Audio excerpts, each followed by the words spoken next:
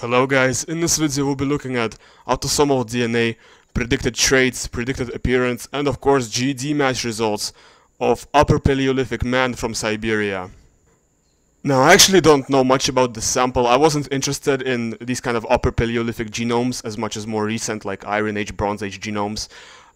So this was like a learning experience for me, but apparently this is the oldest modern human DNA that we have. And he was equally related to Oceanians, like East Asians, Europeans, all that stuff. Here is his predicted phenotype with my tool NOSHACOT as well as Y-sec. What's interesting, you might be wondering why is his Y-sec prediction so black, why is it so dark? Well, this person did not have any of the alleles that correlate with light skin in modern people, so he probably did have dark skin. Here is his prediction with snipper free. Once again, very much high likelihood of brown eyes. Impossible for him to have anything other than brown eyes, in fact.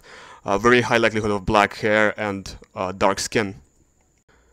He did not have derived EDAR, which is a gene implicated in mongoloid facial features. He probably did not have mongoloid facial features such as straighter hair and like shovel-shaped incistors.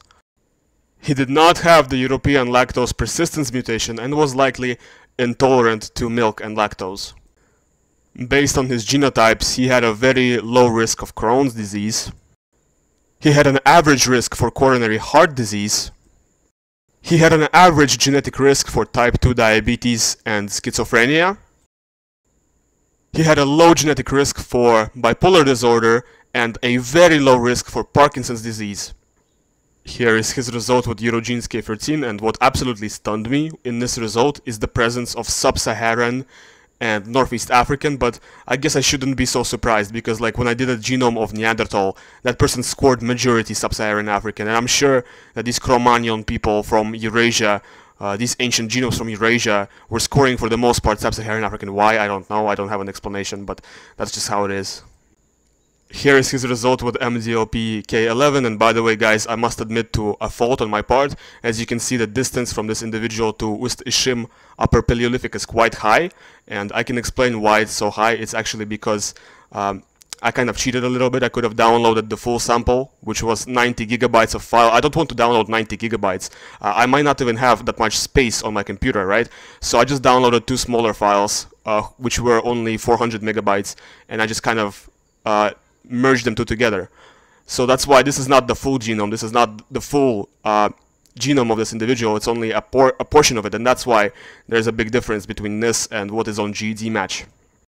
Here is his result with MDLP K16, which I like this result. Here he is closest to Onge and Great Andamanese people, which are like indigenous people of, I guess, South India, between South India and Oceania. And he can be modeled as a mixture of Onge and Moroccan and Finnish, which doesn't make much sense to me. Why would there be Moroccan there? Why would there be African ancestry in this person? But I guess there just is. Here is his results with Eurogenes K36. You can pause the video and go into great detail on every component here, but I'm not going to. I think it's just kind of nonsense. I don't really see any patterns that I could talk about. Here is his result with the Gedrosiae K3 calculator. Once again, maybe nothing too surprising, but of course the 18% Sub-Saharan African is just staring right into my face, and it's weird. Where is it coming from? With G25, this individual is closest to Jarava and Onge people in, once again, this kind of Andamanese Islanders between India and Oceania, which kind of parallels the result from an MDLP K16, which is why I like that calculator so much. And with the G25, this individual actually scores a little bit of Sub-Saharan African too. So that's interesting. Now, I really appreciate you guys sticking around until the end, and as a reward, in the end, I'm going to drop this little bit of information on you. You can actually download this sample in 23andMe format from link in the description.